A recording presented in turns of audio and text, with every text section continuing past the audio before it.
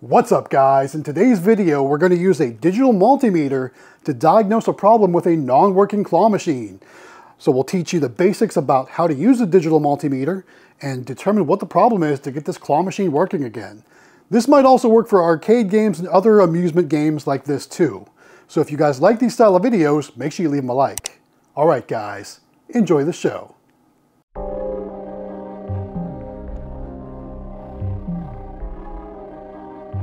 What's up guys, Matt here with Galaxy Games 843, back with another claw machine repair video.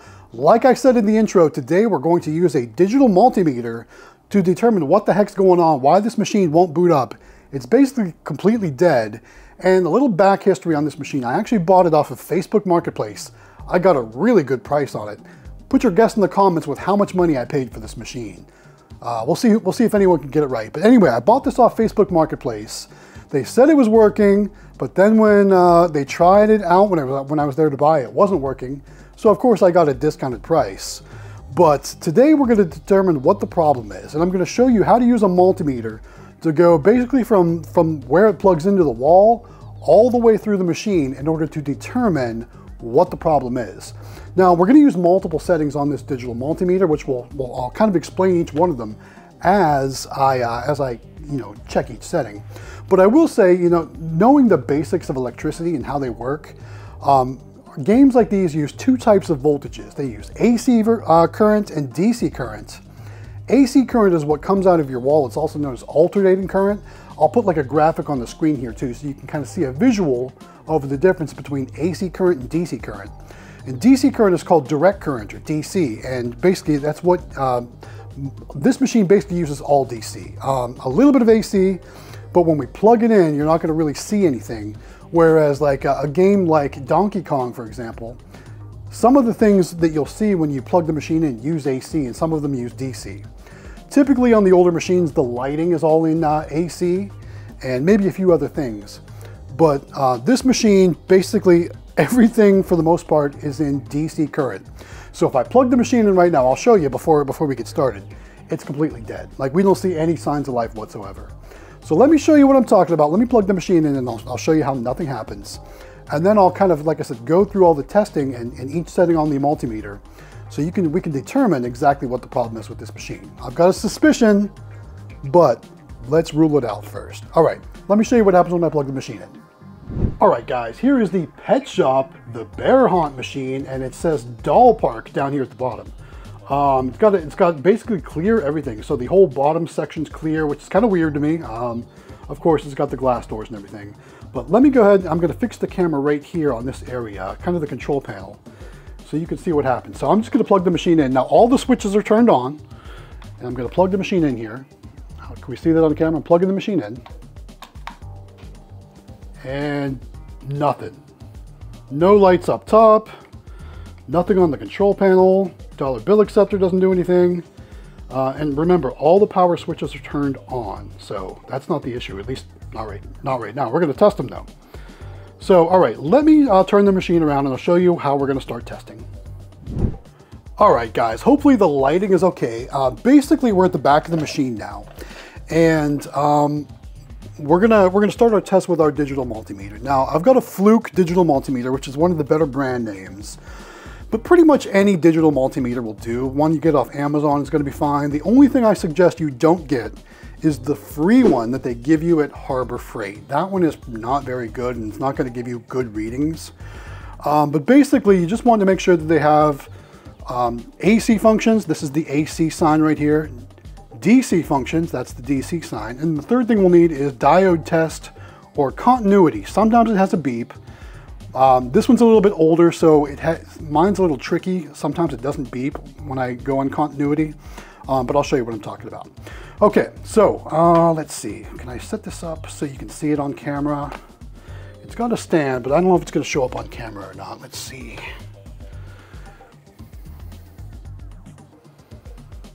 Maybe I can get a little bit closer.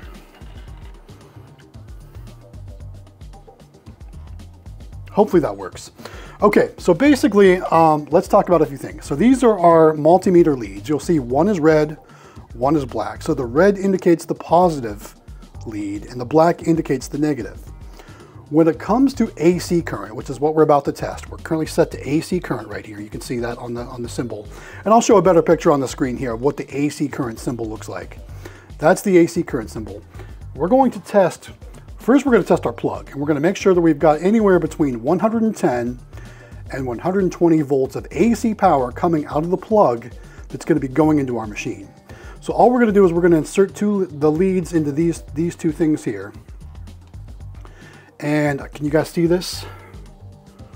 We're at 119.6. So we want to be between 110 and 120 for AC current. So again, I've got my two leads there in the plug, and it's 119.7 at this point, or 0.6.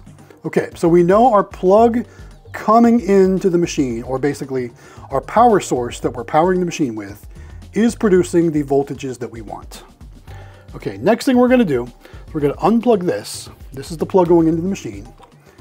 We're going to unplug our leads from our plug, and we're going to put the main power cord into this power strip. Because the next thing we're testing is that the plug or the main power cord is getting the proper voltages, that there's not a break in the power cord or anything like that. So we're going to do the same thing. We're going to put one lead inside this, the other lead inside the other one. And here we go, 119.6, 119.7. So that means our power cord is good, okay? Power cord is not the problem. Okay, I'm gonna take the leads out, and now I'm gonna plug, I'm gonna get all tangled up here.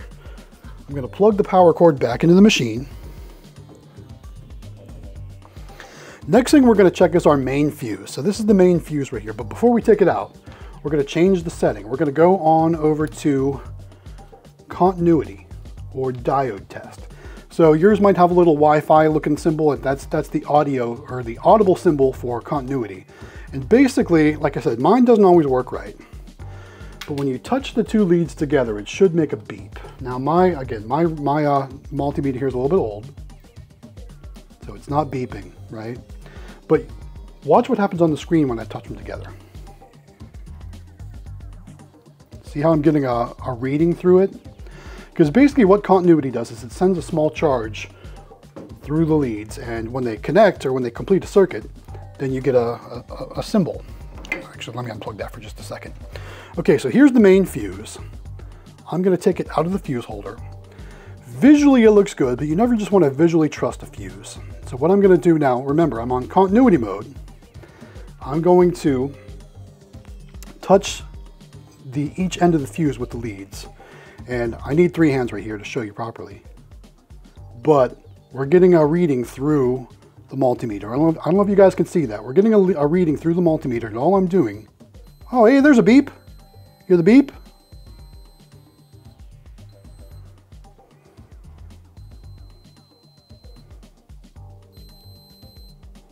All I'm doing is touching the leads to both ends of the fuse. Good, okay. Like I said, sometimes the beep on this thing works, sometimes it doesn't. Okay, so we've pretty much ruled out everything here at the back. There is a main switch right here too. I know it's hard to see. The only thing is that it's kind of difficult for me to get into, I guess I could pull these 4 screws out and test that switch, but I'm actually going to bypass that switch for just a minute. I'm not going to test the switch right now. Let me turn the machine back around, we'll take a look inside, and I'll show you what I'm going to look at next. Okay, we're back to the front of the machine. One thing I do want to point out, I don't know if you guys can see this on camera. Let me move the camera over here for just a second. Can you see this? This is another switch. This one, the light is on in the switch. So that means this switch is getting AC power and it's lit up. So I'm guessing that switch is probably okay too. We could test it the same way we tested the other stuff. Let me open this drawer first though. And basically inside this drawer, what we see here is we've got the main AC power coming in right here, just a black power cord. Here's the power supply for the claw machine. And what that basically does, it takes AC power and converts it to DC power, because from here on out, everything else inside the machine runs off of DC power. So looking at this, I can tell this is a ground, this is 5 volts. There's a key right here on the sticker and it shows the red is 5 volts, orange is 24 volts, Black is still ground. White is, looks like 48 volts. And then the yellow is 12 volts. So we'll need to make sure that we got all those voltages coming out of here. So we're still testing AC though.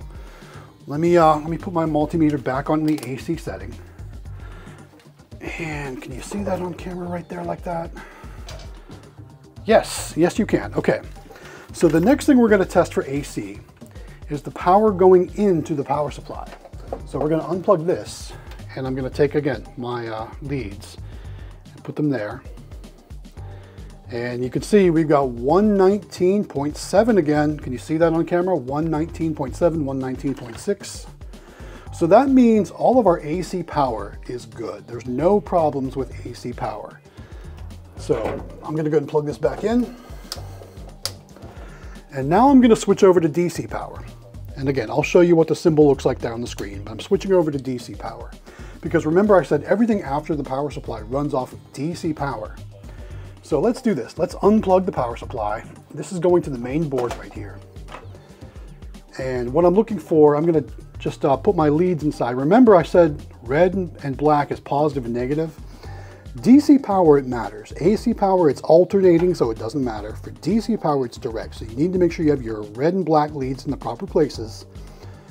And black is always basically gonna be your common or your ground. So let's put the black into the ground or the common. Okay, we got that in there. And we're gonna put our red in our 5 volts. We're gonna see if we're getting 5 volts. Can you guys see that on the screen? We're getting 0.00 voltage, all right? So no 5 volts. Let's check that, I think that's 24 volts. Let's check that. 0. Let's check the 40, maybe this is 24, either 24 or 48. I can't remember which one's which. 0. And lastly, we'll check our 12 volts. Again, 0. So what's that say? Our power supply is bad. That's gotta be what it is. Okay. The good news is I happen to have another power supply right here. So let me remove the old power supply and then I'll show you some more things. All right, so I've got the new power supply set and I haven't plugged it into anything yet. I've put my leads inside the connector because what I want to do is I want to make sure I'm going to plug in the AC to the power supply. I want to make sure I'm getting voltage. So I've got my leads, my positive in the 12 volt line and my negative in the ground. So I'm going to plug it in and hopefully we get 12 volts out of this. If so, then we can hook it up and see what happens. Let's plug it in. All right, you see 12.10 volts. See that? We've got 12.1 volts. So that means this new power supply is working. The old one wasn't producing any voltages whatsoever. So I think this is going to fix our problem. So I'm going to go ahead and take this out. I'm going to unplug the machine completely because what we want to do from this point on is hook up all the rest of the wires. So this wire goes over to here. I think this is for the lights. I think it's the lighting wire. And then this is going to go onto the main board. One thing you want to do, you want to make sure that your wires line up. I did check that off camera, so the 12 goes to 12, the 24 goes to 24, the 48 goes to 48, and the 5 goes to 5. All right, so we've got it plugged back in. For the time being, I'm just going to go ahead and slide this drawer back in. Let's set up the camera for a full machine view, and then we'll go ahead and plug it in and see if this thing comes back to life. All right, it's time for the big test. I have not tested this off camera, so we are going to see together if the replacement power supply fixes this machine. Again, this is a pet shop, the Bear Haunt. I'm pretty sure this machine came from Alibaba or one of those places like that, but I bought it from Facebook Marketplace. Non-working for a pretty good price. Again, let me know in the comments what you think your guess might be as the price I spent for this machine. Okay, should we plug it in? Here goes nothing.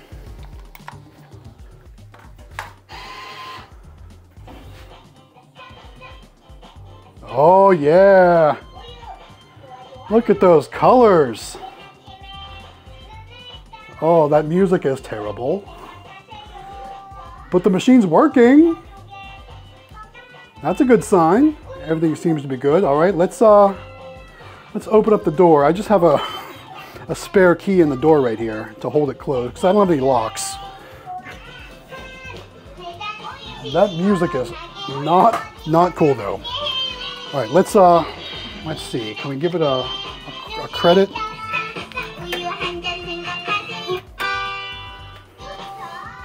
Okay, we're into the settings now. Can we turn this music off? Let's see. Basic set. It's currently a 1 coin per game. Okay. Volume. Turn that volume way down. Whoa, not that low. Okay, can't turn it all the way off. Is there a free play mode? Free to play. There we go. Okay. All right, I think we're good. I think we got it on free play. I think we got the volume is basically as low as it's going to go. Let's get out of here.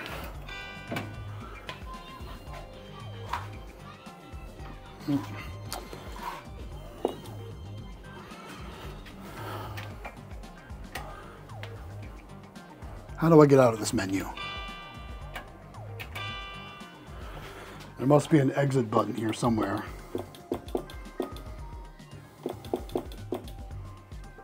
There it is.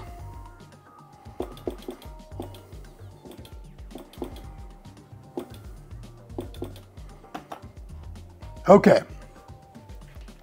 All right, we're on free play. Put that key back in that door for the time being. Let's test this machine out. Let's see how it works.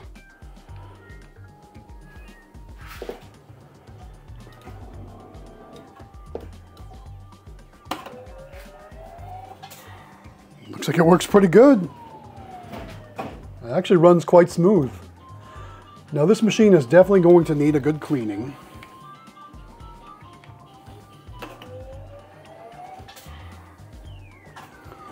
And I'm sure we can settle the settings. We're not going to do that on camera. You guys have, you guys, especially you out there that have your own claw machines, you know how to change all your ratio settings and all that kind of stuff. So it's all looking pretty good though. Like I said, currently got it on free play. Yeah, I'd say it looks pretty good. I think we're pretty much good to go. I think we could wrap this video up. Hey guys, hopefully you enjoyed this video. We fixed this pet shop bear haunt machine with a digital multimeter and a replacement power supply.